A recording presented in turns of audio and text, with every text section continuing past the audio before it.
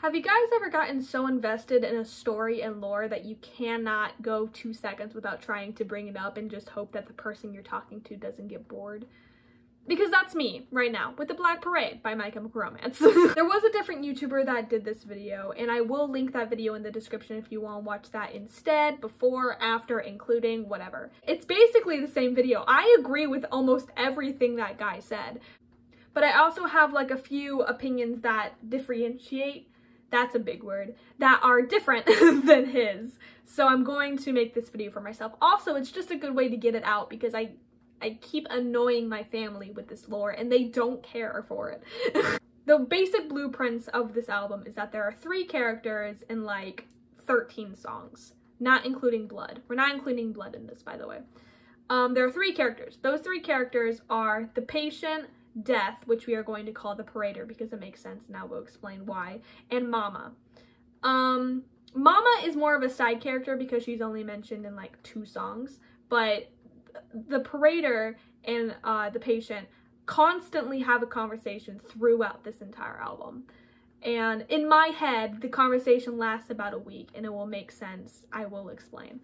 Also, My Chemical Romance was so fucking dedicated to the story and they wanted everybody to have a different opinion of how the story plays out, which is why a lot of people think that they purposely put the story out of order. He wanted everybody to have a different opinion, so he purposely put it out of order,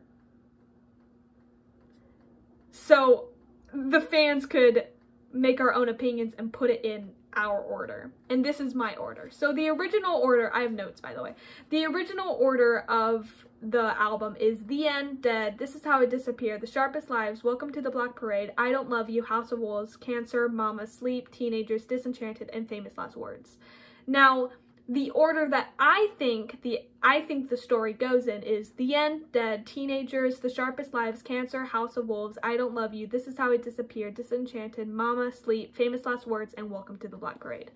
That's how I think the album goes in. However, some people think that it starts with Welcome to the Black Parade and ends with Dead, which makes sense actually. Let's get into the character lore.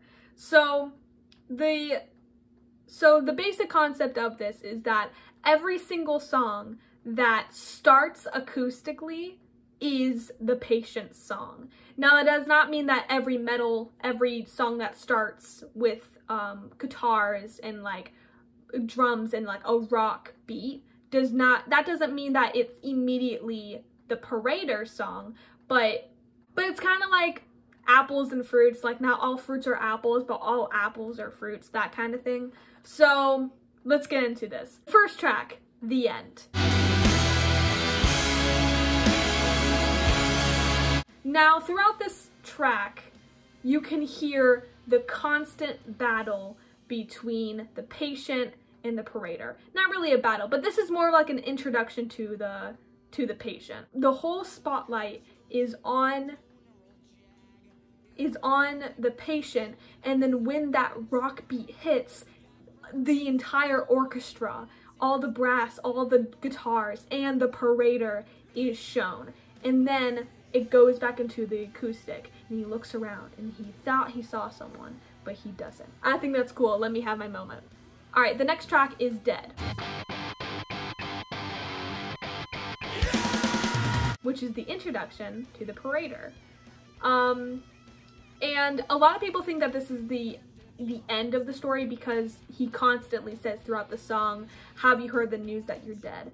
And I don't think this is the end of, I think he dies at the very end of the album. I think the entire thing is that he dies at the end of the album, and the entire album is a fight to stay alive, and even towards the end, the fight to die. So that's and also the reason I think that is because in the song Dead, he says that you have 2 weeks to live, which is why I think that this entire album, the conversation between the Parader and the Patient lasts about a week, because he says that he has 2 weeks to live. And also, Dead is also the introduction to the Parader's personality, which is like a ruthless person that doesn't care about your story because you are meant to die. He's not supposed to feel sympathy for anyone because he's death. He's the parader. Alright, the next track is Teenagers. They're gonna clean up your looks with all the lies in the books to make, which is the first show of the patient's hatred in his heart, which is why the parader hates him so fucking much. The parader has been with him ever since the patient was diagnosed with cancer. The parader has been with him throughout the entire time because he has been slowly dying. So he has just been like, you know, over his shoulder. So he knows everything that happened in between, which we will get to explain. But he doesn't know how the patient feels. He doesn't know the patient's emotions. He doesn't know anybody's emotions. All he knows is his opinions on what happened. Once again, let me reiterate, he was not there for the patient's entire life because, you know, he was busy killing other people. He was not there for the patient's entire life, so he doesn't know his backstory. He just knows he's dying and what has happened since he knew that he was dying. So he didn't know he had all of this hatred built up inside. In my head, the patient is like in his 20s, maybe like early 20s, and he absolutely hates kids, like teenagers. He has this resentment towards them, and this song, Teenagers, is extremely sarcastic. Like throughout the entire song, I can see him going like, "Your aspirations to shreds." Like, it's very, very sarcastic. That's why the parader hates him so much, because he has so much hatred just in his heart. The next track is The Sharpest Lives.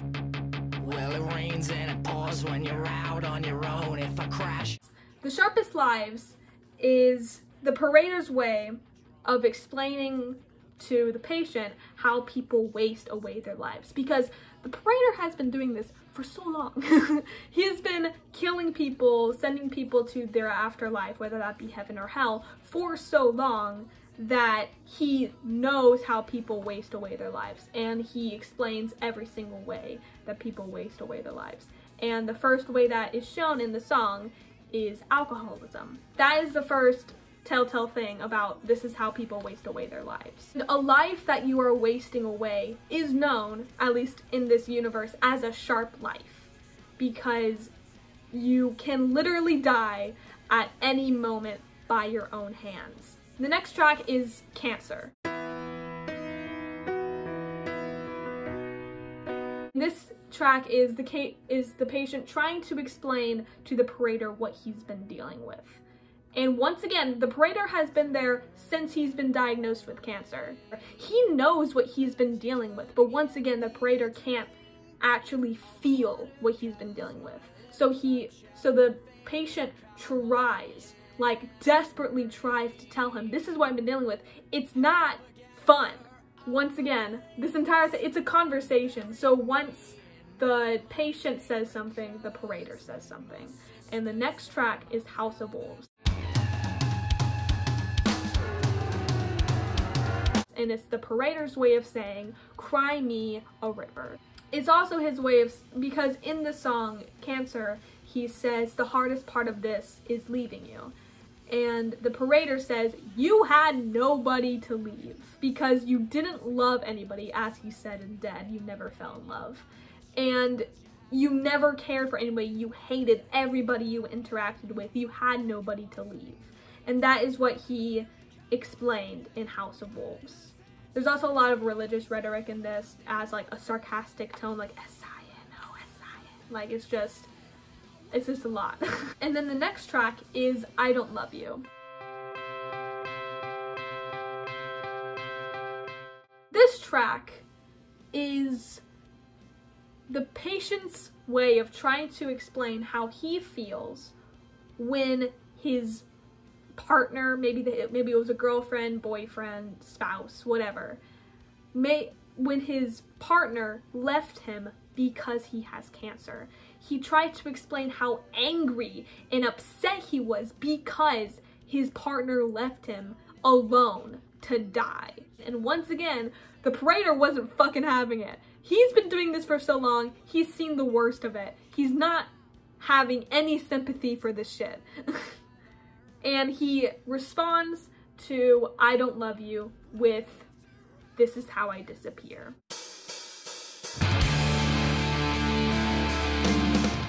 Which, first of all, is a ballsy move, because if you listen to the lyrics of This Is How I Disappear, the chorus is, this is how without you I disappear, or something along those lines.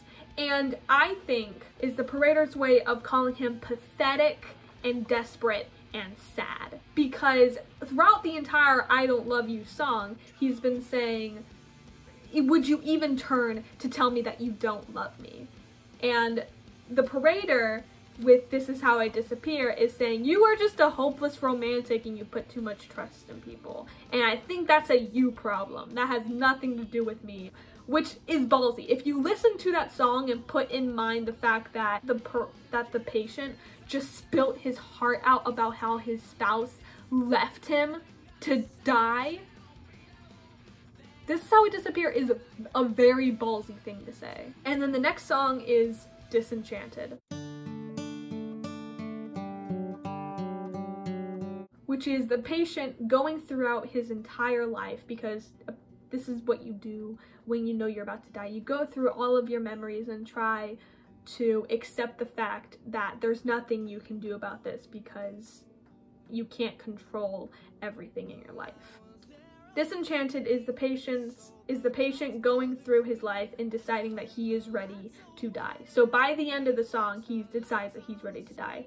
And in my head, this is when the Parader starts to gain sympathy for him. This is where the patient starts bringing the Parader into his problems. In the chorus where he says, you're just a sad song with nothing to say about a lifelong wait for a hospital stay. And that hits home for the Parader, and he explains why it hits home in his backstory, which is explained in the song Mama.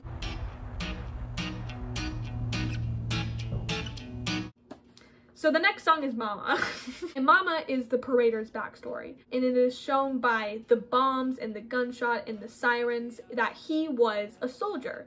And in my head, he was a World War I soldier. And this is where the audience starts to wonder, why is the Parader known as the Parader if he was a World War I soldier? And I will explain that. But first, let me explain his backstory. I do think that the Parader was very young, and his mother sent him off to war because of something that he did. Maybe he was gay, maybe he was trans, I don't know, but he sent him off to war, and throughout the entire thing, he kept saying, Mom, why? Why would you do this to me? And he has like this, so much anger in his soul, because his mother sent him to war, and that's how he died. He died in war. And at the very end of the song, not the very end, but like he starts screaming for his mother. He starts screaming Mama, Mama, Mama, like throughout the entire song. And then it kind of fades out, and then you can hear his mother singing. You can hear his mother singing, and then the Parader starts to rise up again and says, but the shit that I've done with this fucking of a gun, you would cry out your eyes. And then all this ensemble comes in, and it sounds like a bunch of soldiers just waiting to die because they hate this shit. So they all say that they are ready for their inevitable doom. That we're doomed after all, through fortune and fame we fall. And that is all of it. And then at the very end of the song, that's when the Parader dies.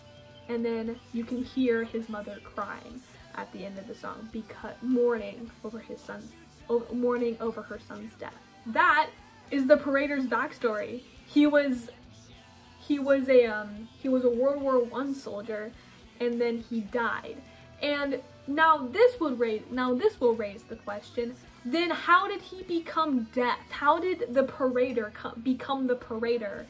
If, like, you would think that the Grim Reaper was always the Grim Reaper. The Grim Reaper didn't live a life. So how did death become death?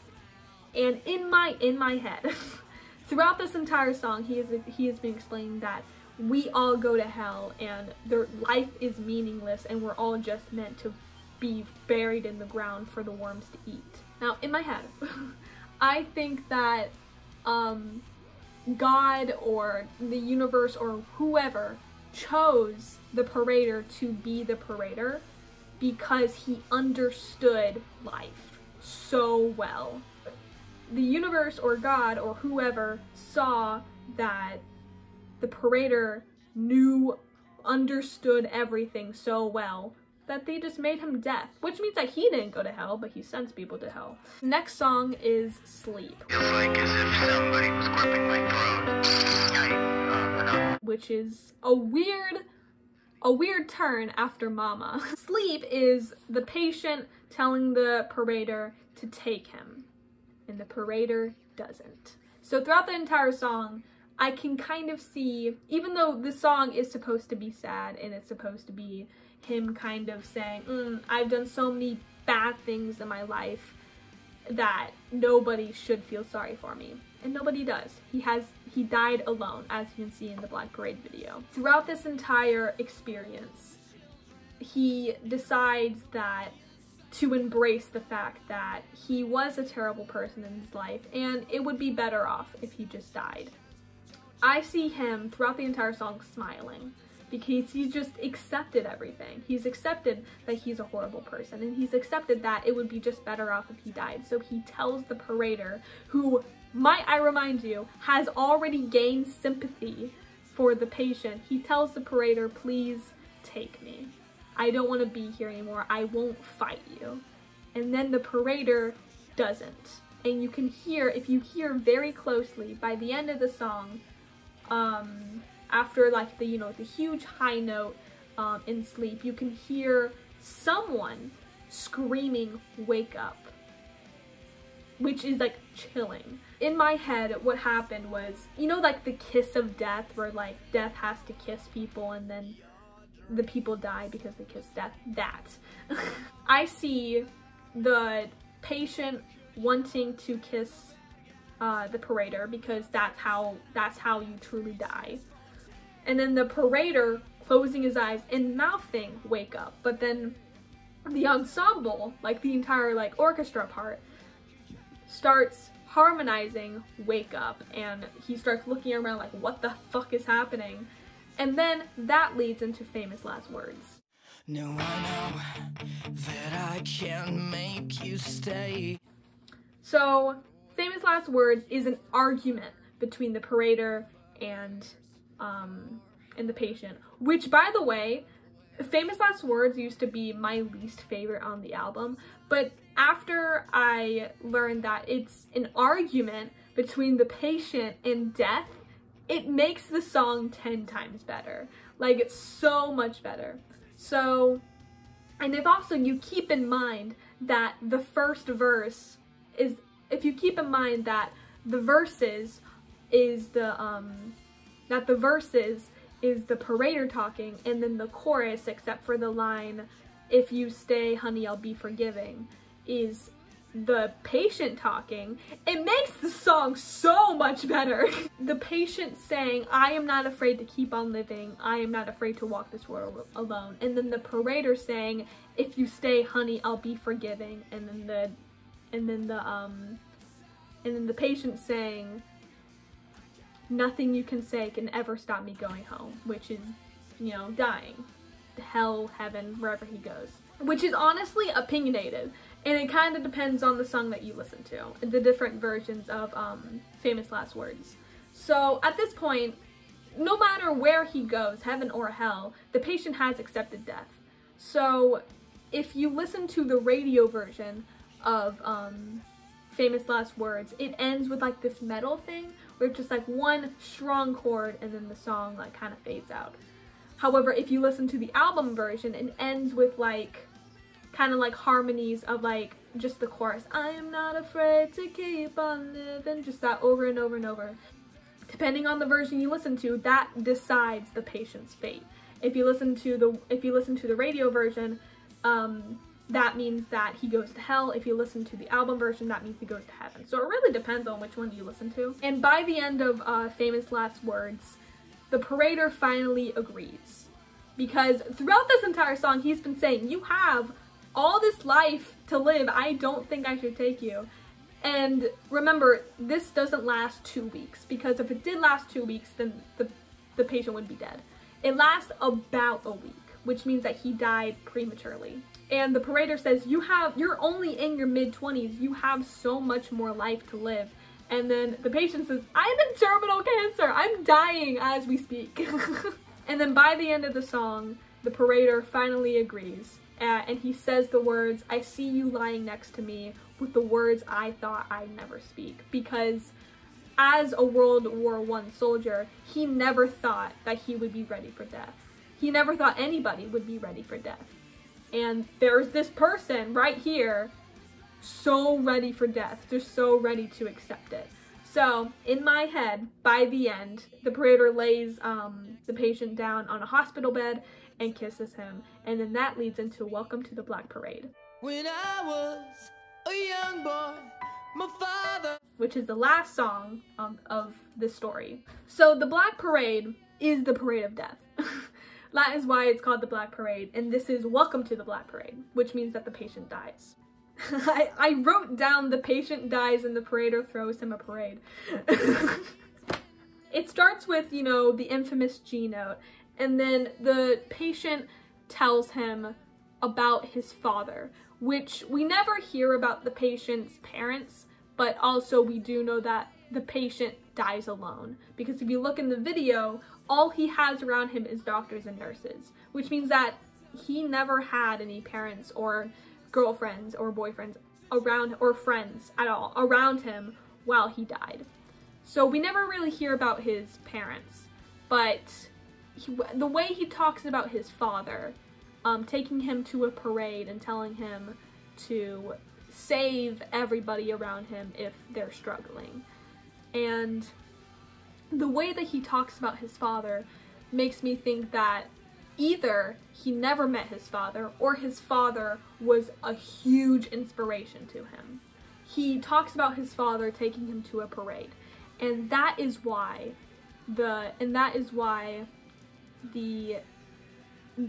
he sees the Grim Reaper as a parader. And then once he finishes his song and the guitars come in and you have all this like drum patterns, you have like this rock anthem sound, you hear the entire ensemble, including the Parader, sing his song. Like, that is his song, and they're singing it, welcoming him to the Black Parade. And then when the verses come in, you can, and this is the second time Mama is mentioned. The Parader starts talking about Mama when he says, sometimes I feel like she's watching over me, and sometimes I feel like I should go. That is when the Parader mentions his mom for the second time, and that's the last time that he mentions her. And then the patient sings the second verse, and they sing the chorus together, because now they are completely joined with nothing attached, because now they're just both souls. And then by the end of the song with the drum pattern, I imagine Death watching the patient walk away into whichever version of Famous Last Words you listen to. But either way, he died at the end. There was no like truly happy ending for this patient. He just had a miserable life. So yeah, that is the story of the Black Parade. And man, I really thought I was gonna be filming for an hour. It's only been like 30 minutes. But yeah, that is the story of the Black Parade. If you guys have a different opinion, then please leave them in the comments, because I would love to have more versions of this to listen to, because I listened to this version of the album legitimately 3 times. So if you have your own versions of the Black Parade, then please leave them in the comments. And if you guys want, I can do 3 Cheers for Sweet Revenge. I can do 3 Cheers for Sweet Revenge more as well, if you guys really want me to do that.